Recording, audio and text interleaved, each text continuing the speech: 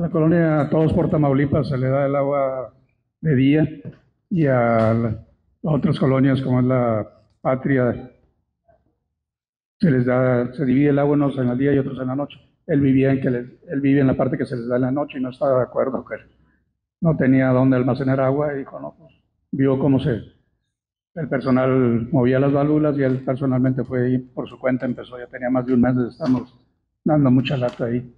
Este es el primer caso, ¿verdad?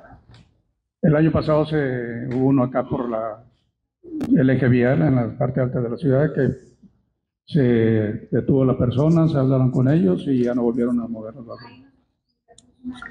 No, en esas no. Es importante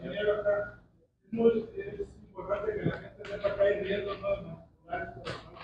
Así, aparte que hay riesgo, no deben manipular. O sea, hace varios años, por meterse a una caja de operación de válvulas, 3 empleados de COMAPA perdieron la vida.